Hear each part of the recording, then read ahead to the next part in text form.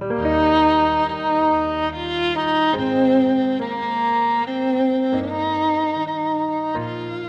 name's Jay Juan. I'm from the First Papago Baptist Church on a Native American reservation on the southern part of Arizona, the very bottom of Arizona, near Tucson, Arizona.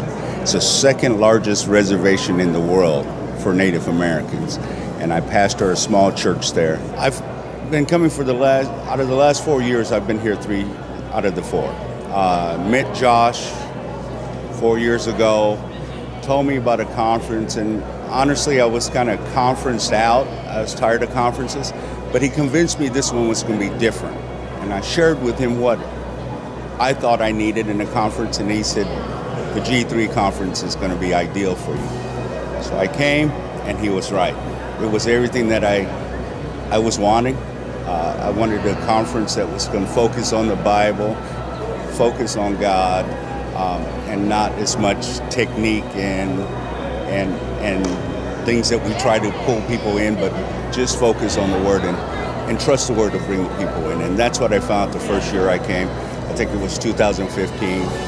Came back last year.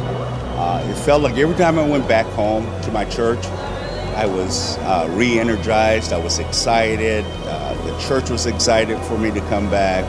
I felt stronger every time I came. Church is not just showing up and going through it. It's about being close to God, in and through His Word, and that's what I get when I come here. I'm reminded of that we can gather collectively as a congregation and be focused on the Word. The speakers here are always they're awesome.